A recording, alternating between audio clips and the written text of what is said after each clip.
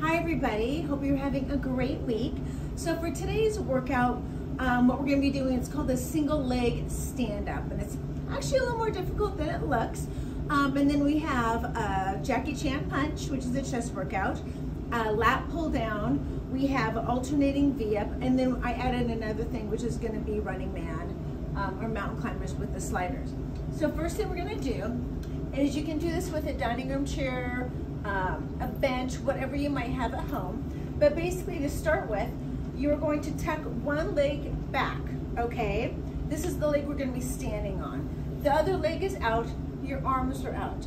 The easiest way to think of this is it's like a single leg squat, but you're using the momentum of your body to stand up. So basically what you're going to do is you're going to lean back, push your leg up, and stand up. Nice and slow on the way down. See, balance is important. Up and down and up.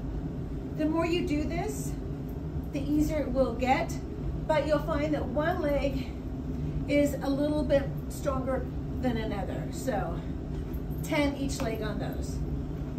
Jackie Chan punch, you want to use a cable or a band as heavy as possible. So you're going to be getting this into the core. So I like to do a little twist with this so my shoulders get rotation and I feel this a little bit more in my core. 10 each side on those. Your lat pull downs is a straight arm lat pull down. So your position, you want to be in cow, okay? Arms are straight out and it's just straight pull down all the way. Inhale, exhale, squeeze, all right? For our core today, we are doing an alternating V-up. So what this looks like is here,